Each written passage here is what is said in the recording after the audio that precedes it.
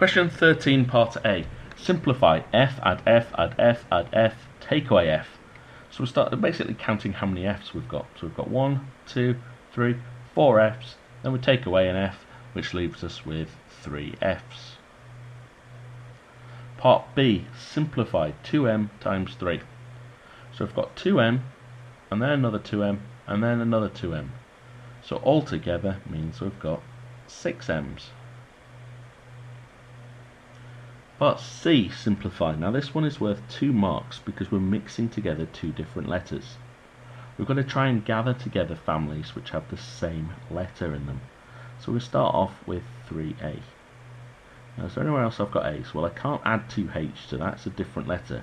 But I can add h. The add there belongs to the a. So I've got 3a, add a, which means I've then got 4a's. Next, we look at the next thing along. So we've got add 2h,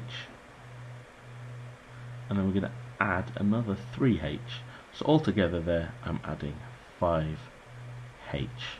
Either of those different parts would get you a mark, but putting them both together is going to give you 2 marks.